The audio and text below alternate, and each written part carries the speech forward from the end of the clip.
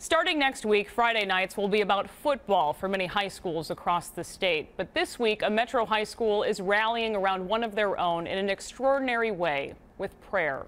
Totino-Grace senior Rachel Wool learned last week there are few options left to treat her brain tumor. One of the coaches on the football team came up with an idea he shared with our Jennifer Mayerle, and it's one the school wanted us to share with you. Sit up tall, sit up tall. A moment in time captured on camera. Good, good. Want to try one more shot? Team manager Rachel Wool sits in the center, surrounded by her team, the Totino-Grace Eagles. 1, 2. You could call them her extended family. She's out there every day when we're at practice. She won't miss a day. She won't miss a game. It's her favorite thing, and we just love it. There you go. We're going to be physical. Coach Jeff Ferguson and Rachel have formed a special bond. We love her.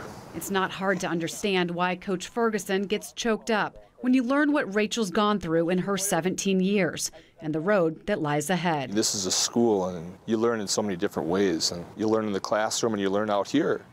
And we learned from Rachel. And so her journey, we've embraced as our journey. Rachel was first diagnosed with brain cancer in 2nd grade. Last October, a more aggressive tumor forced another round of radiation. Recently, we've seen changes in Rachel, and the doctor confirmed that her tumor is growing again.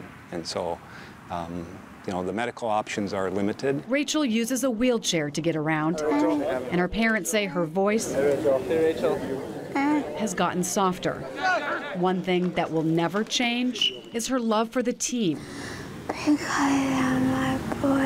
how she motivates everyone around her. She's made our journey a lot easier than how you would expect a journey through cancer to be. She's so strong, she's so determined. She's a fighter. That she is. Sometimes you have to ask, and we're going to ask. Hey, Lance, drive back. Assistant coach Don Rooney felt the team and the Catholic school community could do what medicine can't, offer a 24-hour power novena. We're going to say one rosary at the top of the hour, starting at 6 o'clock in the morning, Sunday morning.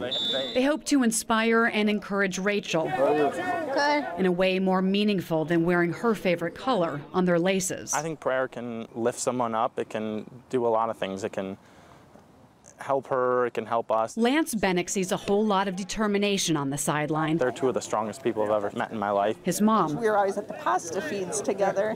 also has a brain tumor. She came up to me and she gave me one of these and said, "Be strong." And I'm like, oh, yep, you're right. I got to be strong. TJ, you're on the scene. And Lance says Coach Ferguson helps the team stand strong in their faith. Get to him, get to him. Even when faced with the unthinkable. It's about camaraderie, it's about toughness, it's about loyalty.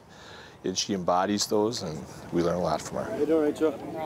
Oh, got some sweat on you. Yeah, don't be sweating on her, Kaz. There is no mistaking. Rachel is the heart of this team.